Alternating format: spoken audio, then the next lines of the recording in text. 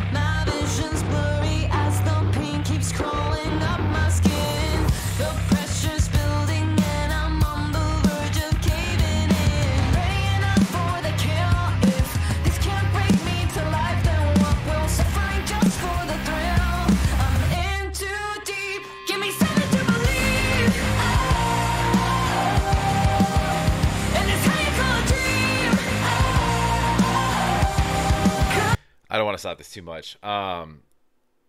So this is cool. This is anthem-esque. This is one of those ones that like I feel like would fucking slap live. Because you have the background vocals. Oh, right. And this is another one of those ones that the lyrics are I think purposefully vague. Is this how you call a dream? Let me see here. Running out of things to say, isn't it? Where was I at here? Isn't it normal to love how we hate? It's draining out of me. I'm in too deep. Give me something. It's basically just like, and anybody can relate in a different way. Somebody who feels stuck in something that otherwise, people may want. It could you could relate these lyrics to a relationship. This is what you call a dream. I want out. Success. If you get big at something that you might not have otherwise wanted or intended to, or you dreamed of achieving something, and once you did, it wasn't panned out what you thought it was. It could relate to society as a whole. Just the state of how things are right now, and this is what you guys dreamt of is how this is, so I mean, you could really apply this to a lot of things. I don't think that that's the intent, or a lot of times, and I think they wrote this collaboratively, but I think that they have something in mind when they write it, right? One of them does. They sit down, put pen to paper, and then in writing it, they don't specify details on purpose, right? They're not like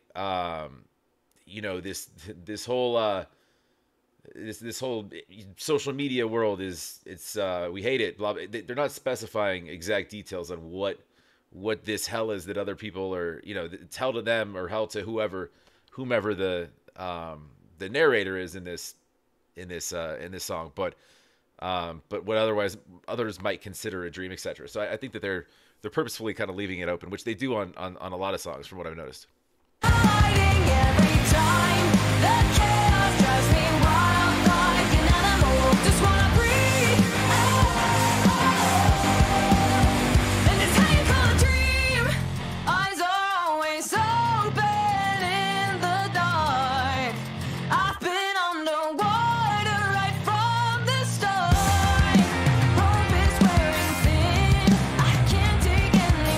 All right, so these lyrics are important, right? So, eyes are always open in the dark. So basically, just sleepless nights, the shit, whatever's going on, is just keeping me awake. Just nonstop thoughts running, right? I've been underwater from the start, so just feeling. And they've done a couple other songs when you talk about like choke and that just basically the sense of this overwhelming feeling of drowning in something, right? Rope is wearing thin. I can't take it anymore. Basically, a breaking point where it's just like I need to get the fuck out of whatever this situation is, right?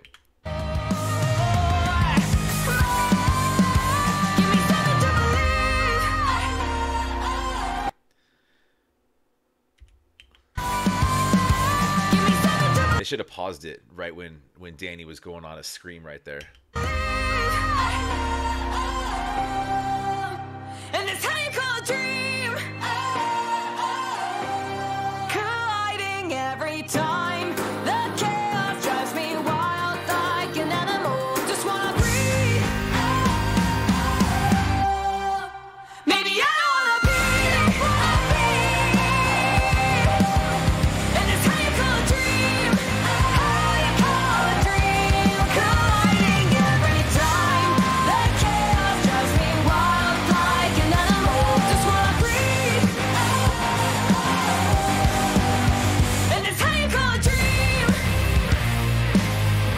So I love that bass drop that Ali just did right there. Hold on a second. And it's how you call a dream.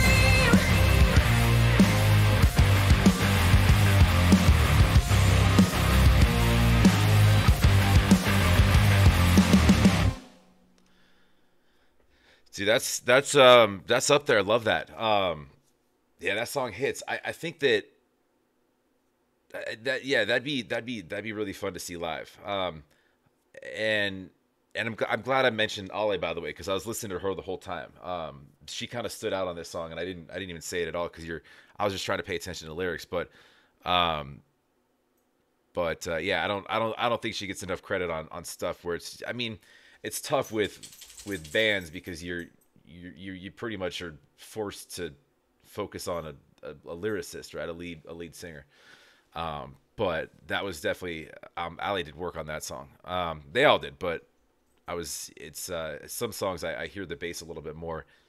But no, that was badass.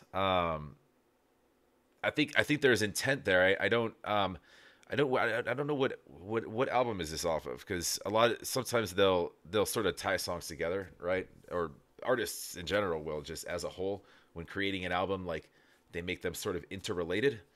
But another banger. It's kind of what they do. I've learned.